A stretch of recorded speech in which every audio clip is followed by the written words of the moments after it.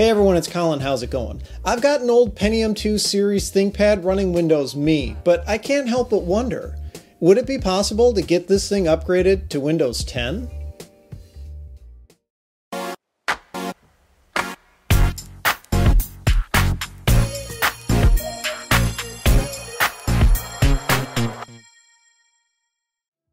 You may remember this machine from a previous episode. This is my IBM ThinkPad 390E, 300 megahertz, 160 mega RAM, hard drive we'll talk about in a moment, but the previous episode was about swapping out the hard drive in this thing for a compact flash card and installing Windows Me on it. Now, the 300 megahertz is in the form of a Celeron processor.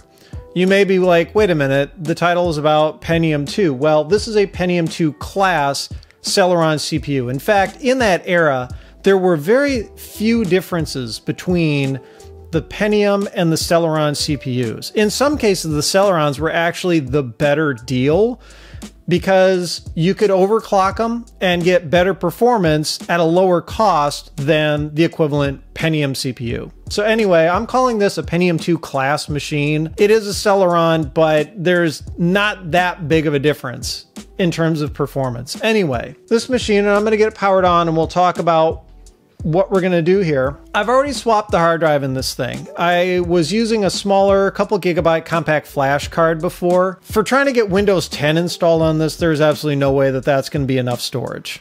So I went on eBay, I picked up a 30 gig IDE hard drive. I've already got it installed in the back of the machine. And also to save time, I've pre-installed Windows XP on this laptop. It takes forever. The machine only has a CD drive, so that's going to be a limiting factor, which we'll talk about in a moment. It took like over an hour to get XP installed on here. It's fascinating how big of a difference in speed just for installing the OS newer OSs have over these older ones. It's hilarious. Another thing you may notice is that I've got an external mouse hooked up. That's because, annoyingly enough, the internal track point on this machine, see, of course, now it works. When I was installing XP on this machine last night, and I actually tweeted about it if you follow me, last night this track point just didn't want to work to save its life. Like, I would move it around, absolutely nothing would happen. I have no idea why that was the case yesterday, and I even tried power cycling and rebooting the machine a bunch of times. And yet today, this is the first time I've powered this machine on today. Yeah, it works just fine. So, okay, whatever. Anyway, the goal, of course, is to try and get Windows 10 running on this. Now, let's talk about how we're going to do that and some of the rules for trying to make that happen. The first thing is, I want to work incrementally up to Windows 10. To be honest, I'm not 100% certain I can get it working on this machine. So I want to try and go to Windows 7 first, and then from 7 we can decide where we want to go. The other thing is, let's talk about the rules a little bit. I don't want to invest a whole ton of hardware into these systems to try and get them to run Windows 10. I think part of the fun is to get them to run on a machine as close to stock as possible. Now, I know 160 mega RAM like this machine has, nowhere near. It's just not going to cut it. So I'm saying that RAM upgrades are going to be okay for the purposes of trying to make this work. But I don't want to throw a ton more hardware at this thing. One of the major limits to trying to get this mod to work, this upgrade, is going to be the optical drive. Like I said, it's only a CD-ROM. You can't really install Windows 10 off of a CD-ROM. The media is a DVD-sized file. Like if you were to download the ISO file, it's 4 point something gigabytes. You can't load that off of a CD, at least not easily. But I've got a plan which we'll take a look at. Minimal upgrades to the hardware in terms of rules. The other thing is I really want the hardware to install the OS itself. I realized that I could just take the drive out, plug it into a modern computer, install Windows 10 onto that drive, and then stick it in here. But again, that's no fun. I want there to be some kind of challenge. I want to see just how far we can go with an old machine like this in terms of operating system. If you were to try and upgrade it, and this is the only computer that you really had access to. Get the idea? I'm trying to make it fun. Okay, so the idea is I've got a partition for Windows XP, and then I've got a small partition that's just going to be for storing files. So here's what I mean by that. I've got this second partition, and what I did was I hooked up a USB flash drive, which took forever to copy all the files from the standard Windows 7 installer over to here. So the idea is, because I don't have a DVD drive, I can't boot off of a DVD to get all this stuff installed, but it should work just as well installing off of a second partition. And so the idea will be to install Windows 7 on top of Windows XP. Let's see how far we can go here. So I'm going to run just the regular setup program, and we'll do an install now. And of course an error. And the error is we need to have a minimum of 512 meg RAM. So like I was saying, I think RAM upgrades are definitely going to happen. It detects the 160 that's in there, so it can't proceed. Let me turn this thing off and I'll show you what we're going to do. So I anticipated that I wouldn't have enough RAM, like any proper YouTuber would. So I went and bought some ahead of time because I just figured, yeah. I'm really surprised. So these are a pair of 256 meg modules. They are PC100. It's a matched pair. It's good quality RAM. It's made by Samsung. These cost me all of $7. Now, they were purchased off of eBay, and there's a few sellers that do this. They're all based in China, and they advertise this RAM as being brand new. Now, this may be good quality RAM, and $7 for old RAM like this, shipped from China, I think is a really good deal, but there is absolutely no way that this RAM is brand new. I don't think they've made PC100 RAM in years. So just something to keep in mind, though, hey, if you need RAM for old systems, it's hard to beat $7. Anyway, so a pair of 256s is a total of 512. Let me flip this machine over, swap it out, we'll power it on, make sure that it sees it all, and then try it again.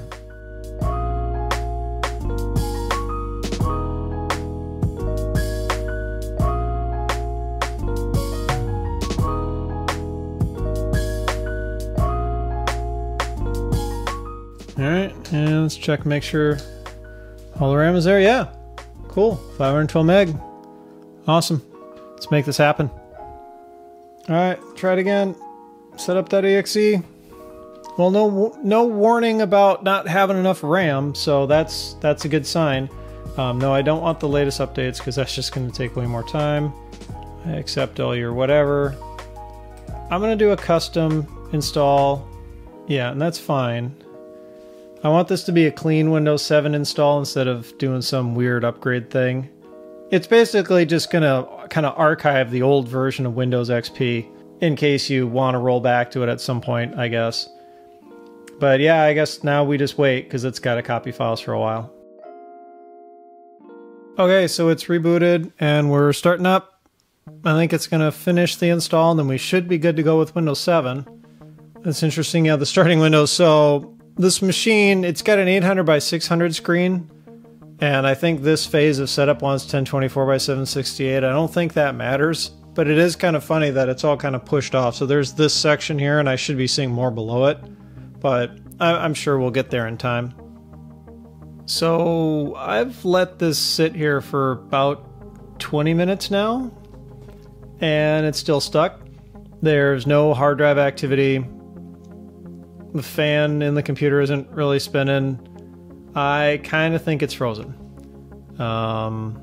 This may not be as easy as we think it is.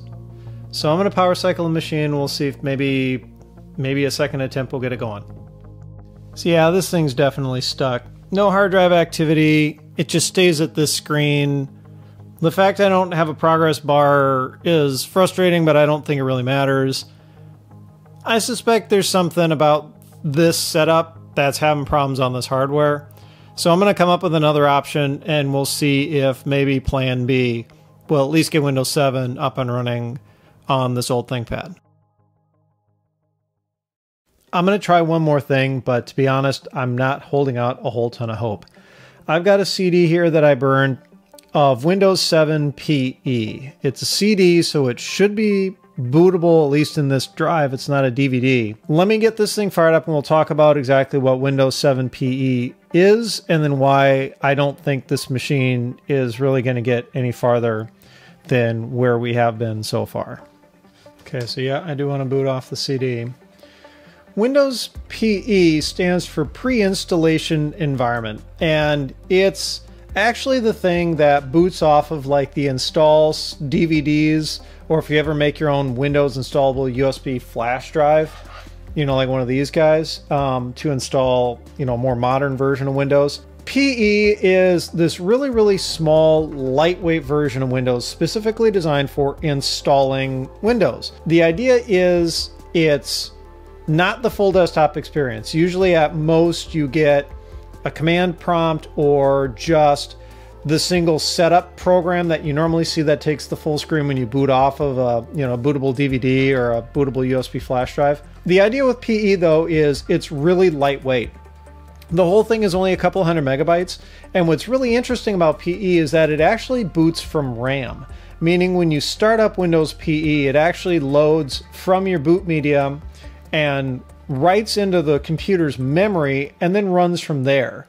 So conceivably, once you've booted into Windows PE, you can take the CD or the DVD or the USB flash drive out of the computer and it'll just keep up and running, right? It's running out of effectively a RAM disk. It's supposed to be really, really lightweight and not have much in terms of system requirements. I was thinking that doing the Windows 7 upgrade from XP approach would be probably the quickest and simplest way to get 7 installed on this old hardware. I figured it would just override all the files, the computer would reboot, it'd just do a little bit quick more work, and then we'd be done. Apparently it's a little bit more complicated than that, and when it reboots that first time, where we were getting hung up before was it actually booting into Windows PE. Apparently it copies Windows PE to the computer's hard drive as well, so as part of the upgrade it boots into PE and then it does more of the upgrading, moving files around kind of step. If I can get this to work, I've got an ace up my sleeve as to how to get Windows 7 installed onto the hard drive of this computer. But see, the CD's already spinning down, the activity light isn't doing anything anymore. I don't know if it's specifically this hardware. I don't know if there's something, see, and this is all the more we'll get. This is where you'd start to see in Windows 7, where you'd start to see like the 4 colors of the Windows logo coming together. This is where we got hung up with last time. I don't know if it's like this computer, if there's something maybe with the motherboard. It is running the latest BIOS. I don't know if it's a graphics thing. Maybe it's a RAM thing. I kind of doubt it. 512 doesn't sound like a lot, but I think it is. Maybe it's a CPU thing. I'm not sure. It might be a mistake to be doing this on a laptop. I don't have any really old desktops. I don't have the space for them. I think laptops, older laptops, are more fun anyway. But I think what we're having is a Windows PE problem. I'm going to keep working on this one a while longer off camera and see if I can at least get it to a Windows PE command prompt. But I'm going to be honest with you, I wouldn't be surprised if I can't do it. And it kind of sucks to be admitting defeat this relatively early on. I'm going to give this one more shot off camera and we'll see where we can get with it. So it's a decent amount of time later and you can tell I have a different laptop on my desk. I don't know why that ThinkPad didn't want to do it. If you've got any information about the older Pentium II series machines not wanting to boot Windows PE, I would love to hear it. I tried for a few more hours after that last shot. I tried different Windows disks. I even spun up another custom Windows Vista PE disk. Built one of those, tried it. It got stuck at the same place. Just didn't want to work, and I don't know why. Again, you got any ideas, let me know. I want to see if I can at least get Windows 7 on that old ThinkPad. But I want to move forward with the challenge. So we're going one generation ahead. This is a Dell Latitude C610. This is a Pentium III machine. I believe this one is 1 gigahertz, Giga RAM, 20 gig IDE hard drive, 1024 by 768 LCD panel on this one, which is nice. Again, CD drive, not a DVD drive, so it still kind of adds to the challenge. Still only has like 1 USB port on the thing. It's definitely an old school laptop. As a side note, I was actually really happy to find this machine. I went to a place here in the Minneapolis area called Free Geek. It's a nonprofit. Their main goal is to get computers to people who need them. You know, if you're underprivileged or otherwise need technology but can't afford it. They take donations of older computers, but not like super old, and they rehab it and get it so you can have a computer and get on the internet and all that. Anyway, they occasionally get really old machines that they just can't turn around and give to people. Like this is too old of a machine to give to somebody to use on the modern internet. They had this. And this model actually means a lot to me because I had one of these way back in college when I was working for the campus IT department. They gave me one of these for a while to use, and it's a really, really nice machine. This particular unit is almost flawless. Like, it's got very, very little signs of wear on it. So I'm super happy to have it. This thing cost me all of 50 bucks. And considering that's for like non-profit, that's kind of for charity, and it's not just some guy, you know, going and blowing it on whatever, I'm okay with having spent 50 bucks on an old computer like this. But I suspect it's quite possible this being a Pentium 3 may be the ticket to getting us at least closer, if not to, the goal of running Windows 10. I've already got Windows 7 installed on here just to save some time, because again, that just takes forever. I'm going to try and do a similar thing to this machine that we did with the ThinkPad though, and I want to move it kind of incrementally up until we can get to Windows 10. So the next OS that we're going to run on this thing is going to be Windows 8. Now I'm going to do this, I think, in a little bit different way, because I know this can boot Windows PE. I'm not necessarily going to try and do the upgrade from within the OS bit. I'm going to just make sure that I've got all the files that I need on this computer's drive, and then we'll boot it from another Windows PE disk, you know, like the one that I burned. And then I'll show you the alternate method that I was going to use on the ThinkPad to get the OS installed on the hard drive.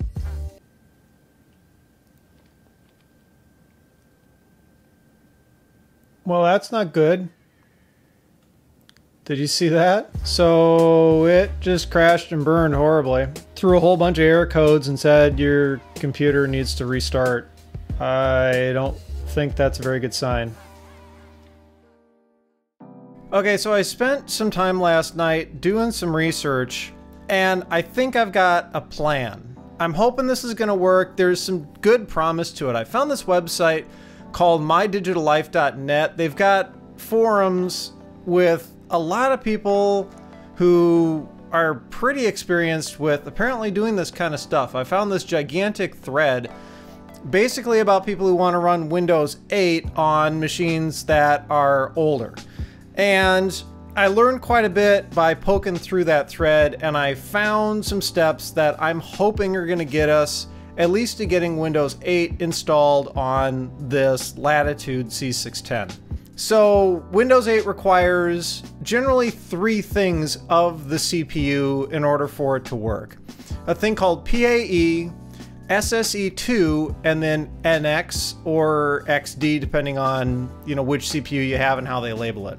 PAE allows you to put basically more RAM in the computer than otherwise a 32-bit OS would allow you to do, so the CPU helps with that. So Windows 8 requires you to have that support in your CPU, plus SSE2, which are some additional instructions on XD or NX, which is execute disable, and it's a security thing. It ties into DEP in Windows. Now, NX apparently is kind of an optional thing that you need to have, but there are still some checks in Windows to see if that's there, along with those other 2 attributes. And I found some really interesting tools that the community at My Digital Life kind of pulled together, along with some good instructions about how you can kind of bypass all those checks when trying to install Windows 8. So I'm going to try those steps now. The first thing I need to do is get into disk part, and we need to format the C drive on this machine, because I'm going to basically be wiping it and loading Windows 8 on top of it. So we start with list disk. There's only one disk. List partition. Oh, excuse me.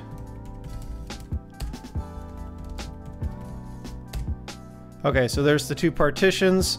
The first 12 gig one, that's the C drive. The second one here is the one that I've got all those files and everything copied over to. So we can also do a list volume, and that'll show what letter everything is. So the CD-ROM is E, C, and then D. So we need to do volume 1 fs equals ntfs quick. We need to make that the active partition, okay. And we'll just assign it back letter C again. So we can go over to E, which is the CD-ROM. And in here, it's pretty much the standard stuff for Windows 7 PE disk. I went out and I built this in a virtual machine. It took a little while. You have to download some tools from Microsoft, but it's actually free. You don't have to pay anything to get any of the tools to build a Windows PE disk. And it fits on a CD. And I copied over a couple of things. I copied over this utility, this W8 CPU feature patch, and then I also copied over this tool called ImageX. So this feature patch, that's one of those programs that I found in that forum thread that should help us get where we want to go. ImageX is a Microsoft tool, and that's used to actually write images to the computer's hard drive. So it's part of the way that Windows now gets deployed to computers. Let me kick this off and then we'll talk a little bit about how you actually install Windows now versus the older OSs. Install.wim is the file that I need to lay down to the C drive. ImageX, apply, and then in this case it's going to be D install.wim 1, and we'll talk about this in a second, and then C:\\. And then that should start writing it out. So in older versions of Windows, we would see it get installed to the hard drive through kind of a DOS environment on a file-by-file basis. If you've ever watched like Windows XP or Windows 2000 or even older OSs, Windows Me, 98, whatever, you'll know that it goes through a whole bunch of file copies, right? It dumps a whole bunch of individual files from the installed disk or floppies to the computer's hard drive. Newer versions of Windows, starting with Vista, they boot into Windows PE, and then they use these things called WIMs, Windows Image Files. And it's a major change to the way that Windows actually gets installed. So instead of it being a file-by-file thing, where the setup program figures out which individual file needs to be on your computer based on the computer type and the options that you select. Instead, Microsoft offered Windows really as just a single image. And it's a lot faster. It's a lot simpler because everything's all just packed together, and then when the computer boots for the first time, it figures out what it needs to use and what it doesn't. What's cool about that is you can have multiple versions of an OS within a Windows image. So in this case, I had to specify this one parameter after specifying which file I wanted because I need to pick which specific version of Windows is in that image. Okay, and just like that, we're all done. That actually didn't take too long, 15 minutes or so to copy that image down. So the next step that we want to do is where we get to hacking Windows just a little bit with some of these utilities. So let's go back into the E drive. And you can see I have this W8 CPU feature patch thing. So let's fire that up.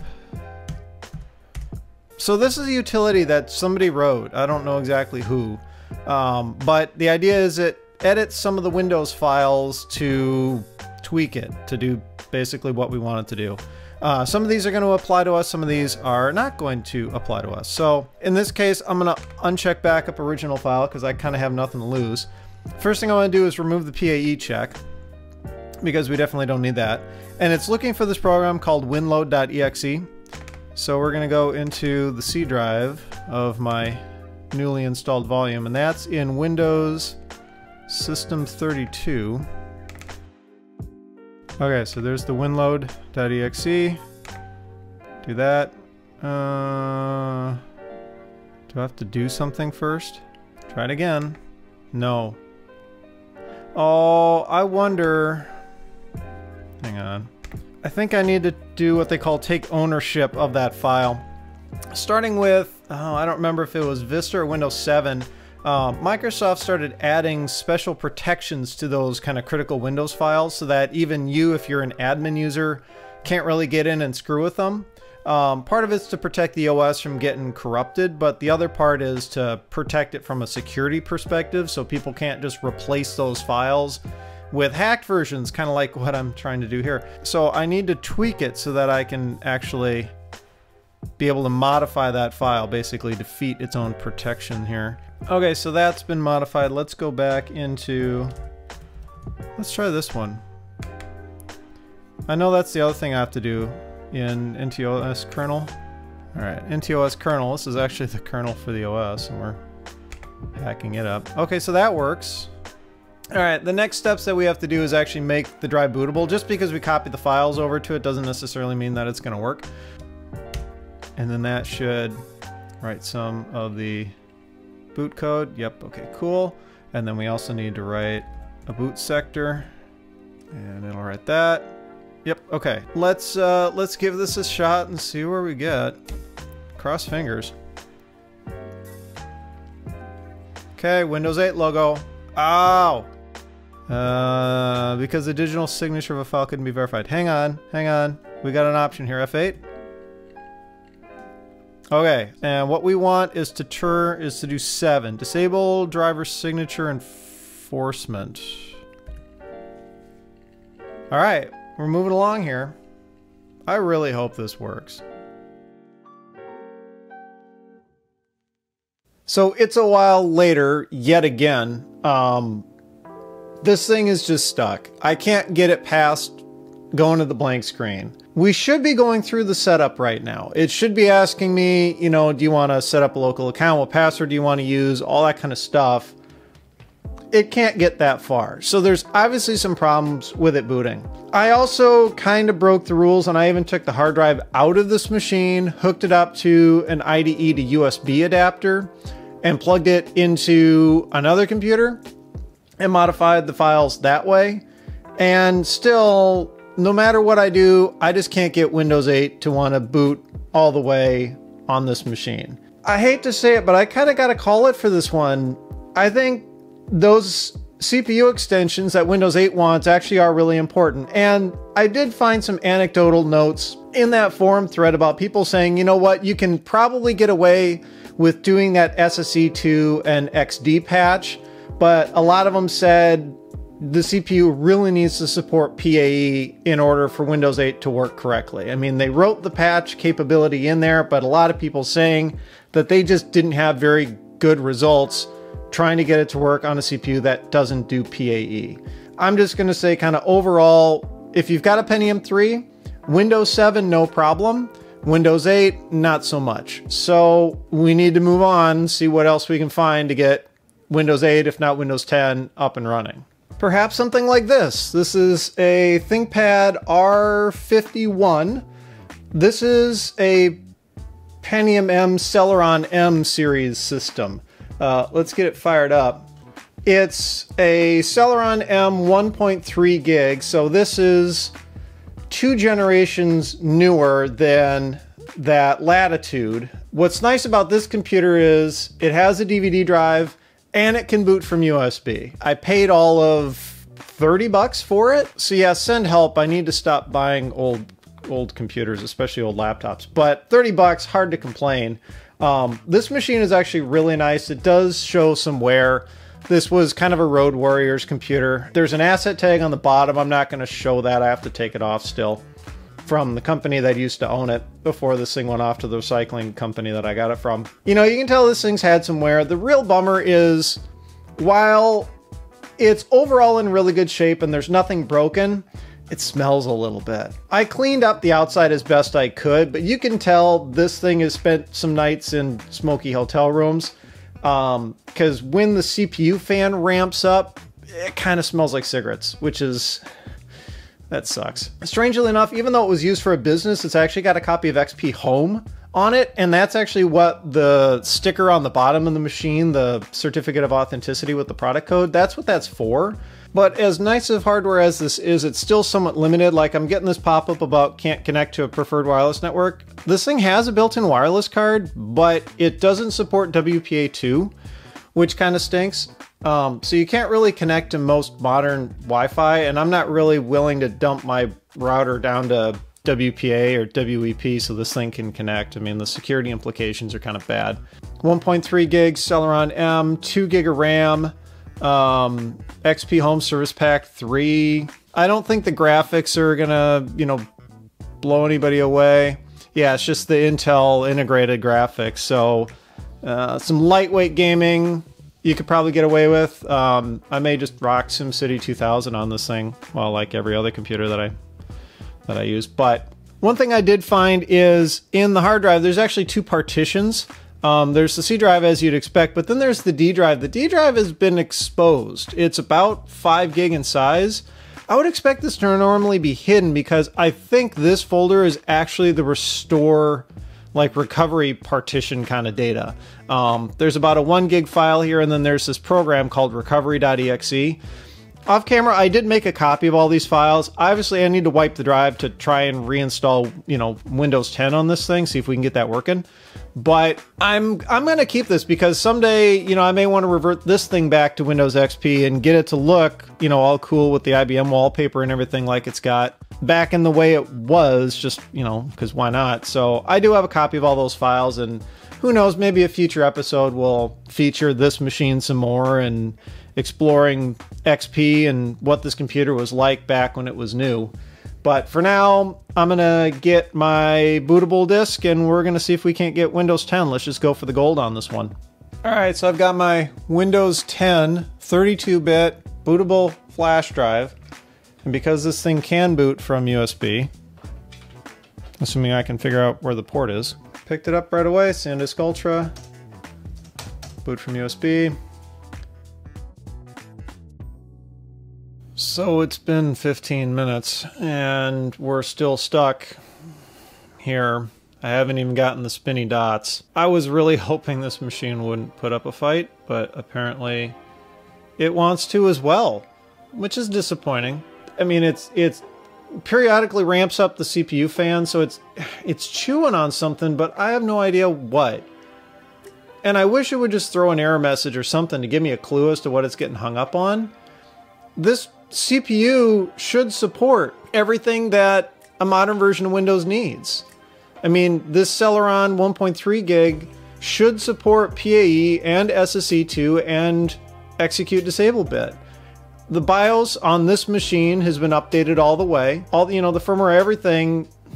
I see no reason why this shouldn't work, but it doesn't wanna. And that's super, super frustrating. So I guess I gotta go back to doing the kind of hack approach. Oh, here we go. Thank you. Yeah. So interesting timing there. Why is it complaining about PAE? This CPU supports PAE, but all right, we'll try and do it the hard way. We'll boot off of the Windows 7 disk and we'll copy the image over using ImageX, and maybe that'll work. I don't know. We'll find out.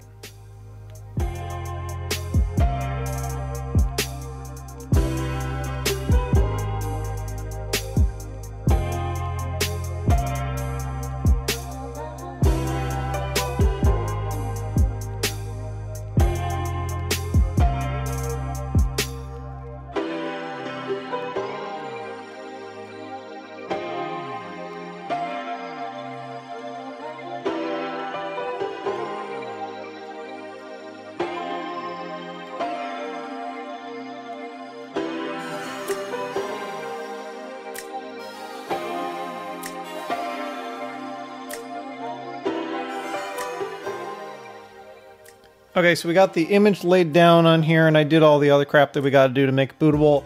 I'm actually curious. Let's give it a go. I shouldn't have to do this. I mean, I know this CPU is capable of SSE and NX. Let's just see if we can remove the PAE check, because that's what the Windows 10 PE was barfing about. Let's see what we get. Holy crap, it worked this time. On Windows 10, no less. All right, here we go. Intentionally tell it to boot off of the hard drive this time around instead of the CD or the USB. That's not right. What was that? Yeah, I want to boot off of the hard drive, please. Well, it seems to want nothing to do with that. That sucks. That really sucks. So after a lot more goofing around off camera, yeah, this thing, it's the same deal. I can't get Windows 8 or Windows 10 to want to boot on this thing correctly. because of the lack of PAE. Now, here's the thing that's really frustrating. I did some digging into the CPU in this thing, and this particular CPU actually supports PAE, the Celeron that is in this machine. However, it's a known bug with this generation of CPUs that while Intel put PAE support into the CPU won't actually report that it has that capability. And I confirmed this. I mean, I even ran CPU-Z on this thing and it shows it does SSC2 and MMX and all the stuff, but it doesn't report having PAE support. There's a next generation of CPUs that's supposed to be compatible with the motherboard in this ThinkPad that will report correctly that it has PAE. I've literally spent weeks working on this project, trying to all the different combinations of stuff. It's gone by really quickly for you just because I've edited it down so heavily, but I don't know if I'm willing to throw even more money into this project, right? I'm about $100 in so far as it is, with not a whole lot to show for it. I can confirm that, you know what, a Pentium 3, it's just not going to do anything newer than Windows 7. Something of this generation, the whole Pentium M, Celeron M, which interestingly enough, as a side note, is actually related more to the Pentium 3 than it is to the Pentium 4. Apparently the Pentium 4 was actually a bit of a dead end in terms of CPU architecture, like they just couldn't get much more out of it. So what's funny is by the time we started getting into the so-called core architecture, which is what the Pentium M and the Celeron M kind of started and eventually worked into the Core Duo, Core 2 Duo, and now the Core I series that we're all familiar with. These CPUs are actually based off of the Pentium 3. Interestingly enough, Intel went back and found that the Pentium 3 architecture was actually a lot better at moving forward. They were able to get much more out of it and kind of iterate based on it compared to the Pentium 4. So, side note over, I just found that really interesting doing the research to figure out what the deal is with this. For about $30, I could buy a next generation Pentium M. This Celeron is from what they call the, the Banias, I'm not sure how to pronounce it, family of CPUs. The next generation after that was called Dohan, was the code name for it. And supposedly those CPUs, some of the CPUs in that series, report correctly and will work better. But, you know, I've kind of bent and broken my own rules enough so far. I think I'm just kind of done with it. So sad to say, Windows 8, Windows 10 on even Pentium M, Celeron M machines, these are, I think this machine's maybe 12 years old, 10 years old, somewhere in there. Even that's still not good enough. And it's really interesting to learn that it's not just a matter of how much CPU horsepower do you have, how much RAM, do you have, how much hard drive space do you have. There actually have been technology improvements in CPUs that Microsoft is taking advantage of with newer versions of its operating system. You think, Windows is such a minor iterative process, and everyone says, oh, the only difference between Windows 8 and Windows 10 is just that they changed the way the UI works. So the same thing between 7 and 8. They just made the operating system look differently, but under the hood, it's pretty much the same. And well, that is actually not the case, believe it or not. They do kernel, level changes, pretty drastic ones, by requiring new and additional features in the newer versions of the operating system. So no, you can't go and take a new operating system and put it on the oldest hardware that you can possibly find.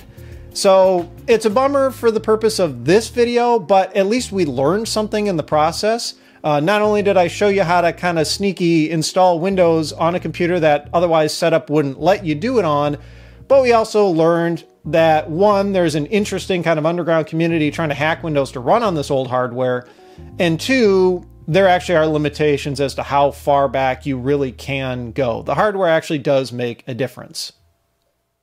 So while it may be the end of the road for this ThinkPad when it comes to this journey of trying to get Windows 10 running on something really old and crappy, that's not the end of this story. I'm not going to leave you on a failure note, right? So this ThinkPad is done, but check this out. This is an Asus EPC 701. This is like one of the original netbooks. This thing is horrible when it comes to hardware. And I know there are a lot of people who love these machines, but I'm sorry, this thing is kind of horrible. This particular laptop shipped with Linux on it. It's a 900 megahertz Celeron CPU, 512 mega RAM, and it's got 4 gig of built-in flash storage. This particular model doesn't have any expandability in terms of storage, and 4 gig is not enough to get Windows 10 running, but check it out. I've got Windows 10 running on this netbook natively, and what's really funny is it actually wasn't that hard. Now, I don't have enough storage in this machine to load Windows 10 directly on that flash, and I even took the computer apart and looked inside to see, is that flash on like a module that I can replace? Turns out, no, it's not. It's soldered to the motherboard. So I had to come up with another option. And the simple other option was this machine has an SD card slot on the side. And the SD card slot is connected to the USB 2.0 bus. So what I ended up doing was simply sticking a 16 gig SD card in the side and installing Windows to that. This machine does boot off of USB, so I was able to use a USB flash drive with Windows 10 on it in order to boot the machine up and install Windows 10. But the built-in setup that you would normally see with the nice GUI, just click next a whole bunch of times to install Windows, it barfed because it doesn't want to install directly to a USB attached disk, which is what it saw that SD card as, because the reader's on the USB bus. So what I ended up having to do is dump out into the command line and apply the image using ImageX the exact same way that we tried with these other computers. But I didn't have to do any of the other tweaks. I literally just applied the image and did the BCD program and then built the, the boot sector with the MBR and stuff. And then I rebooted the netbook and it just came right up. Granted, it was ridiculously slow doing that, but it worked, which is hilarious. Generally, the UI elements are okay. I've got a 16 gig SD card in here, but when you just double click on anything, it kind of takes forever. And this is relatively fast in terms of just like, double clicking through folders and stuff. But if you ask it to do anything complicated, it's going to sit and spin for a while. Partially, I think, because it literally only has 512 mega RAM, and that's barely enough for Windows to fit in, so it's swapping to the page file a lot. But the page file is on the SD card, and the SD card is pretty slow because 1, it's an SD card, and 2, it's on a USB 2.0 bus. So it's not doing itself any favors. Now, this machine isn't perfect. By no means would I ever actually want to use this computer on a daily basis as is.